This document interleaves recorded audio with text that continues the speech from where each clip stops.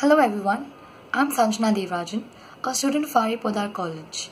Today I'm going to talk a little about a topic that's very close to my heart, education. When I say education, the only words that follow are liberty and freedom.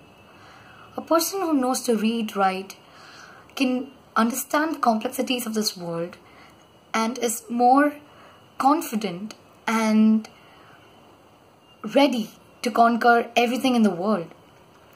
A child without education is like a bird without wings.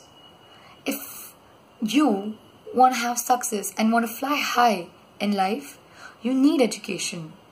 Education is power. When you want to protest against something, when you want to prove something to someone, when you want to make a point, you need to be educated enough to understand what is right and what is wrong. To make a stand, to stand for the right and to fight against the wrong, you need to be educated enough to understand the difference between the two.